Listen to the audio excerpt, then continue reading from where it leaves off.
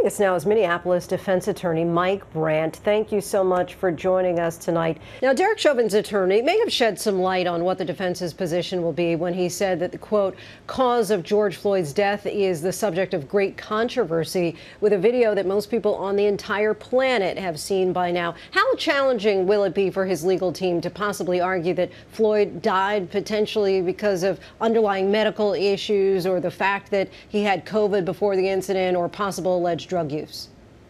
Sure. And it's one of those situations where at first blush, you look at the video and you wonder, how could somebody possibly argue that this did not cause the death of George Floyd? However, you're going to find from the medical testimony, as the medical experts get into it, that what was going on inside George Floyd's body and his actual death may not be directly related to Derek Chauvin's knee on George Floyd's death. In other words, there are other things going on inside of George Floyd's body. One of the big things that they've been talking about, and there was a motion yesterday that was brought up about information about whether or not George Floyd had ingested some controlled substance at the time that he was being arrested. Specifically, that there were some controlled substances found in the back of the squad car that he was trying to be put into that had saliva on it, suggesting that George Floyd was either swallowing, chewing, or otherwise in taking some controlled substances, which could very well have affected what happened that caused his death, the actual mechanism of his death. So it's certainly challenging because that video is so damning, but you get past the video to actually what's going on in George Floyd's body, and that's where it's going to be important. Absolutely. But wouldn't the question then be, absent that knee being pressed on his neck for several minutes, would he have died, even if there had been drug use, even if he had had COVID before? And that's absolutely going to be the thing that the jury is going to struggle with in this case, because you look at the video and on its face, it looks like the knee on the neck caused the death, okay? And so the question is if you take away that knee, would George Floyd have otherwise died? And that's where I think there's going to be a battle of the experts. The defense is going to be able to be bringing in folks that will be able to opine that indeed there was another causation of death that was independent of the knee on the neck.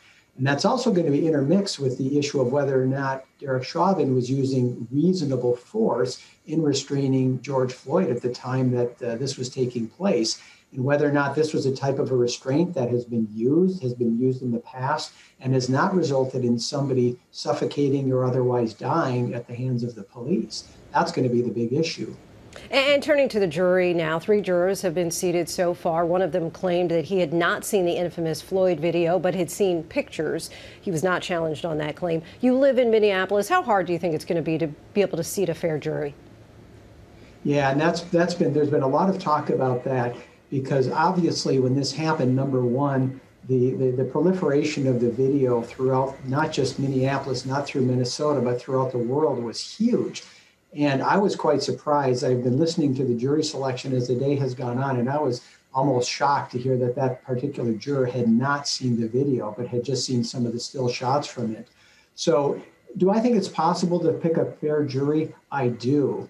I mean, in any case, jurors are going to come in there with certain biases, and the question is can they get over those? That's the question that's being asked of these. And so, I mean, slating 3 weeks for jury selection and ferreting through all of the different jurors is a monumental task. But as you can see from the selection today, they've been, doing a good job of getting through people that they just can't put those biases aside. So I think it's possible. It's a big challenge, though.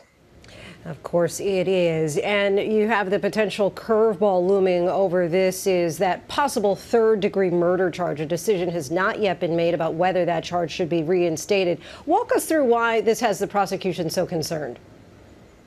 Well, I don't know that the third degree has them concerned as much as it gives them another option for the jury to consider.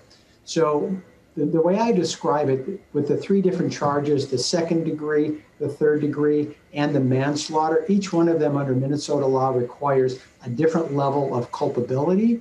For the second degree, they have to prove intentional conduct. For the third degree, they have to prove what we'll call reckless conduct. And for the manslaughter, negligent conduct. and each one of them is a little bit higher burden for the state.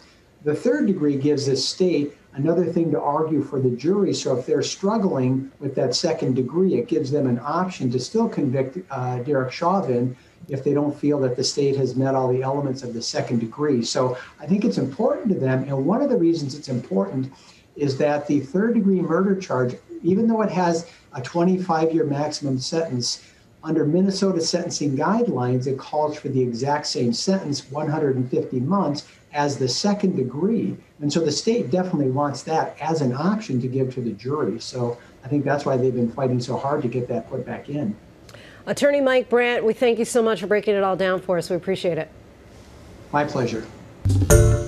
Hi, everyone. George Stephanopoulos here. Thanks for checking out the ABC News YouTube channel. If you'd like to get more videos, show highlights, and watch live event coverage, click on the right over here to subscribe to our channel. And don't forget to download the ABC News app for breaking news alerts. Thanks for watching.